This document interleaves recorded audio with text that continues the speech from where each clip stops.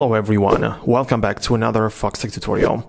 This time we talk about MacBooks, Mac computers. How can you check out which actual version you have of the Mac computer? Well, there are multiple ways how you can do it. Of course, in case you have any receipt, in case you have any document of purchase, you can find it in the mail. In case you have ordered it online, you can always just find it in there in the order information and the receipt, as I said, the invoice that you receive, depending on where you buy it, of course, but you should get the exact information when you're purchasing the product. But if you cannot find it, what you can do is to check it out right away on the Mac itself.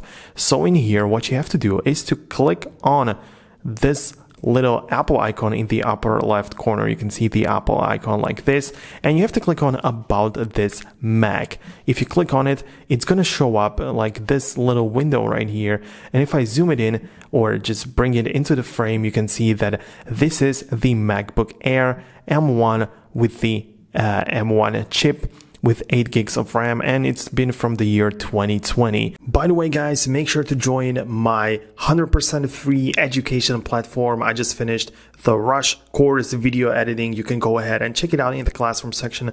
100% free. Go ahead and check it out. No interruptions. Link is going to be down below in the description. If I swiped it up a bit more, you would be able to see the serial number, which I'm not going to reveal to you, but you can always just check it out for yourself, and then also make sure that you actually get it inside of the MacBook and make sure according to that serial number to find which exactly model it is. So this is like the basic way to check it out. So for you, it would be the MacBook Air M1, the 2020 edition with 8 gigs of RAM. So that's the first and easiest way to check it out. However, what you could also do is get to the About My Mac section again and copy the very specific serial number.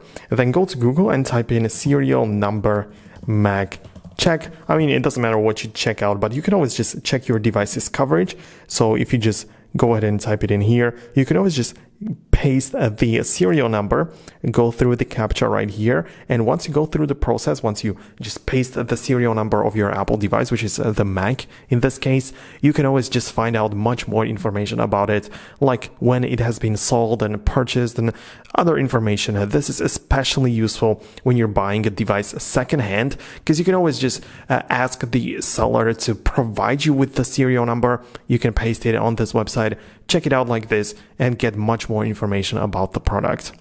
Also, one last way to check out the version of the Mac would be to find the actual box.